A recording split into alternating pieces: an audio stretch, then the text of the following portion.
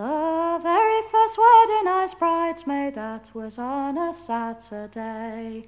There was plenty of lively fun and likewise sporting and play. The bells they rung and as girls we sung, and to the church we went all. And the bride's off to bed with a silly old groom to play at the Whirly Whorl.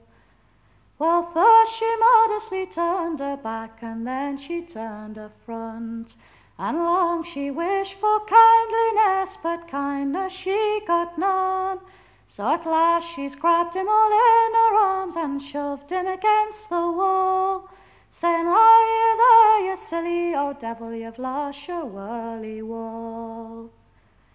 "Well, woe be to me, mother," she said, "she's done to me much ill.